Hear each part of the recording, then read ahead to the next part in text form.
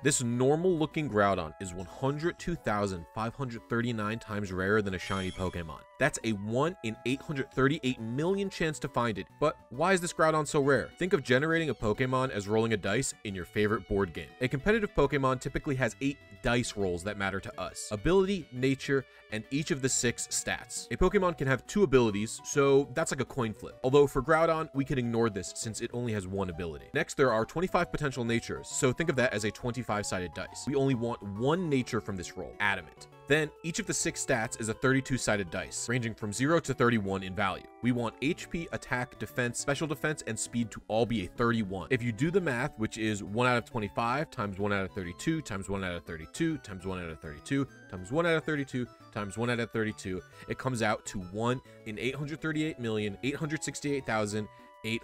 But how did I get this Groudon? Well, you'll just have to watch my video on it to find out. But that's why